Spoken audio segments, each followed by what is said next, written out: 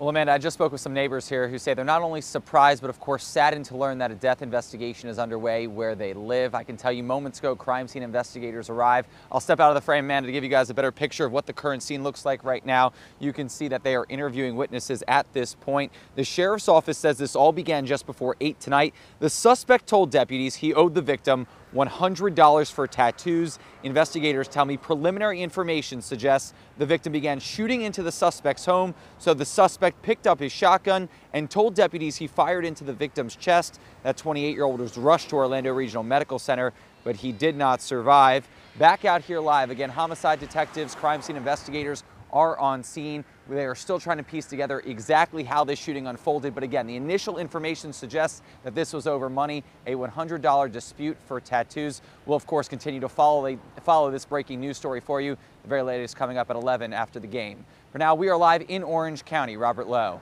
WESH 2 News.